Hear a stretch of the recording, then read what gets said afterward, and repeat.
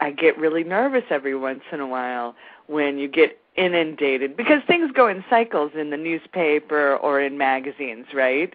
And during some period of time, suddenly there will be all these articles about why you're not supposed to do whole life, or, you're supposed to do this. And it just seems that people jump on bandwagons over, every once in a while, and it goes through cycles, and you have to, kind of close the paper and walk away.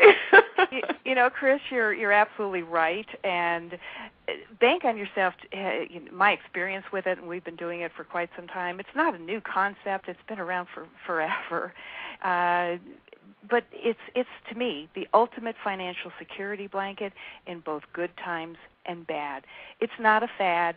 It's something that you can use for a lifetime to build a solid financial foundation. I think one of the problems is that our culture has been trained in recent decades to invest with the goal of saving.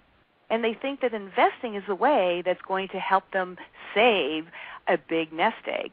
And in reality, it should be the other way around. You should be saving first and have that financial foundation. I mean, 71% of all people, they recently did a survey, the American Payroll Association, found that 70% of all workers would actually, if their paycheck was delayed for just 1 week, they would be unable to meet their current financial obligations.